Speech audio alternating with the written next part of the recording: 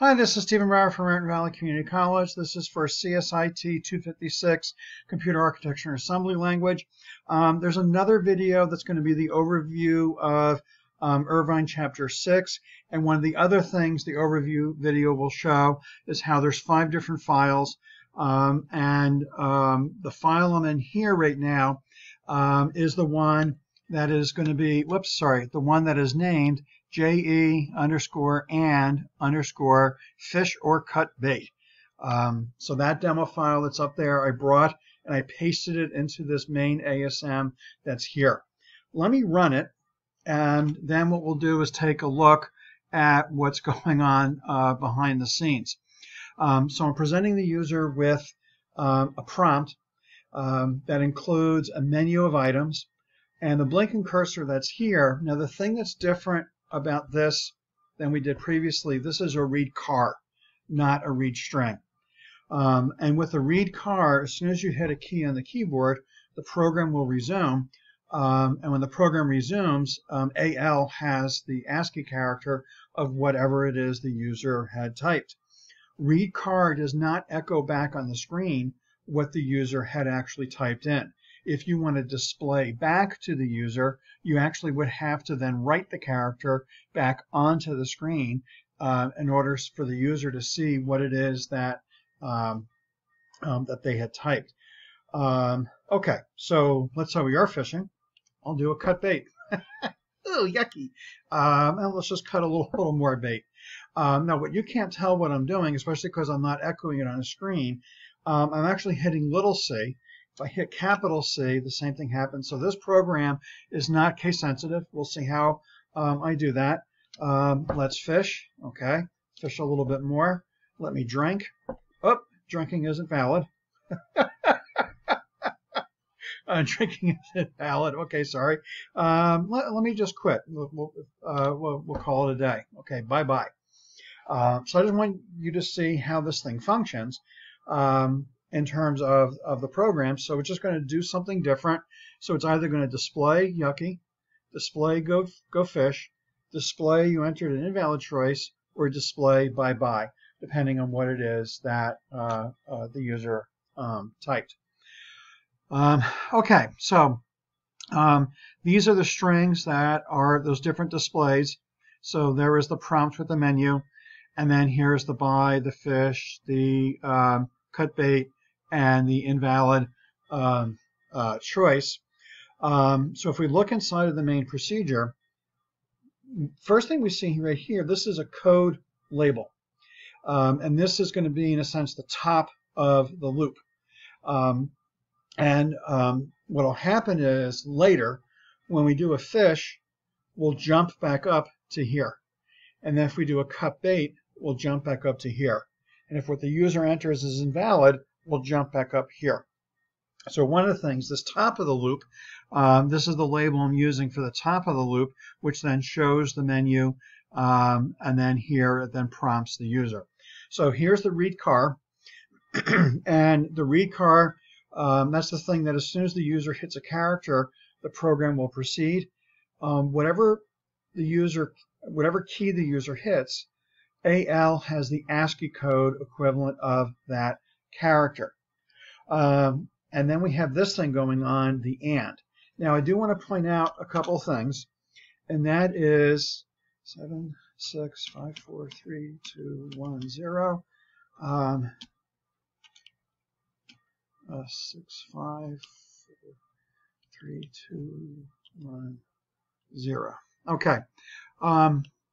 So what I want to show here is the bit stream here is the ASCII for a capital A.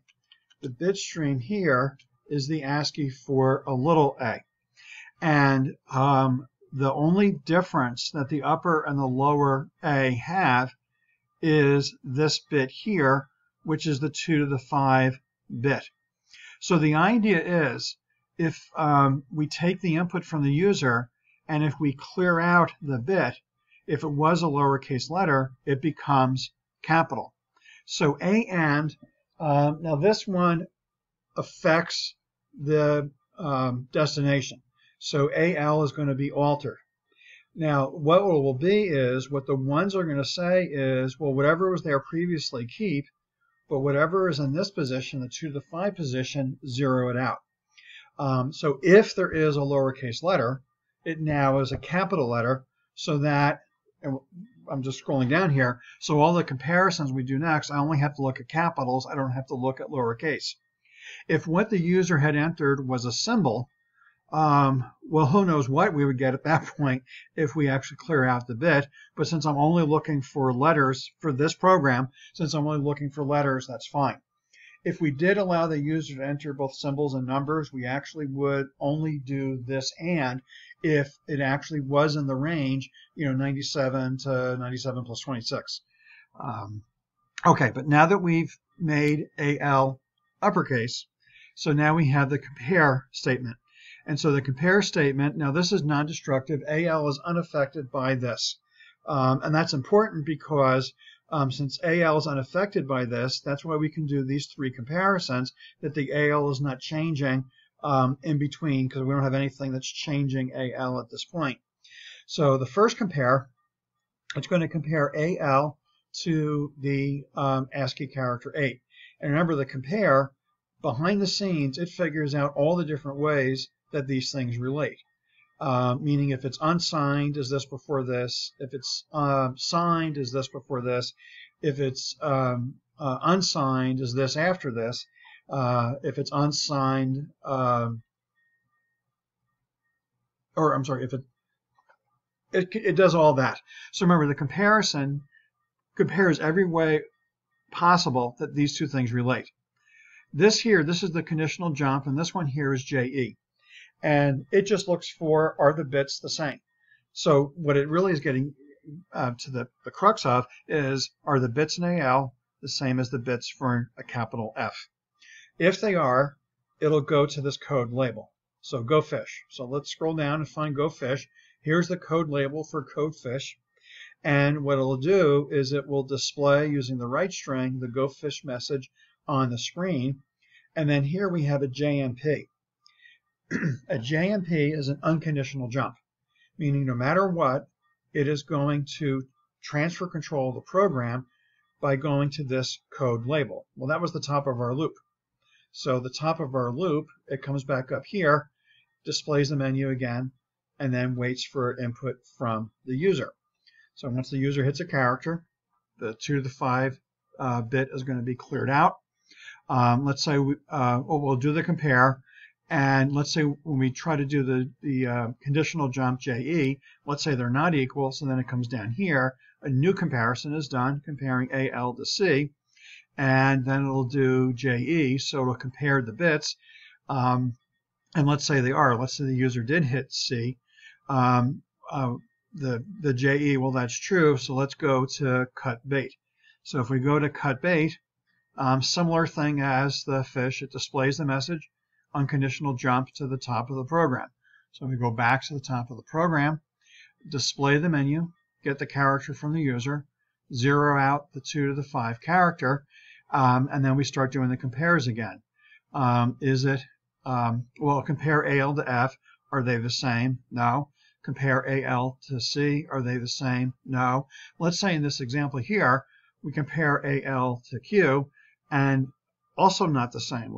This is when I did the D for drink. Well, since it's not equal, it comes to the code that follows it, means we're here. So one thing, comparing this to Java, think of this as being the trailing else. This piece right here would be the trailing else. And in terms of carrying it to Java, if AL equals F, we do this. Else, if AL equals C, we do this. Else, if AL equals Q, we do this. Else, we're here. So this is the trailing else. We'll display the message saying that it's invalid. And then again, we'll do the unconditional jump to go back to the top of the loop, display the menu, wait for the user to hit a key. Once the user hits a key, we clear out the 2 to the 5 character. So it'll compare AL to F. Let's say it's not equal. We'll compare AL to C. Let's say it's not equal. it'll compare AL to Q. And so let's say in the situation that we did hit Q, so JE, when AL is Q, we'll jump to the code label, say bye and leave. So if I scroll down, here's the say bye and leave. It'll display the goodbye message, and then exit. It leaves. That's it. Okay, so this demo here, and just a reminder, when you see up in Canvas, JE and Fisher cut bait, and so this is the demo that's up in Canvas, which goes through, well, it goes through JE, it goes through and it goes through unconditional jumps. Okay. I just looked at the demo real quick, and just one thing I want to take care of for any doubting Thomases is that my demo at the very beginning was kind of, in a sense, clean, meaning I didn't go back to some of the other options again. So I'll cut bait, I'll fish, I'll do some more cutting bait, I'll fish, I'll try to drink, which is invalid, I'll fish, I'll cut bait, sorry, I'll fish, cut bait again, drink, and then finally I'll quit. And I just wanted to add to the end here a run where it was just a longer run. One more thing, I'm like Lieutenant Columbo. The two changes I just put here are not going to be in the demo up in Canvas, but what I'm adding here is a right car after the read car, and then moving the cursor to the beginning of the line.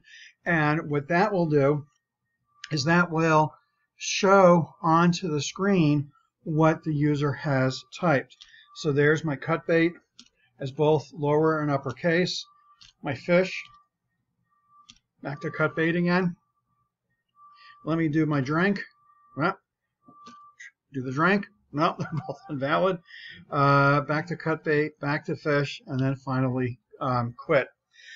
So the demo I have up in Canvas doesn't have these two things, the right car and the clerf, but that is just if we really want to see the character that's being typed on the screen. That's how we would echo it back. So that's the echo. Okay.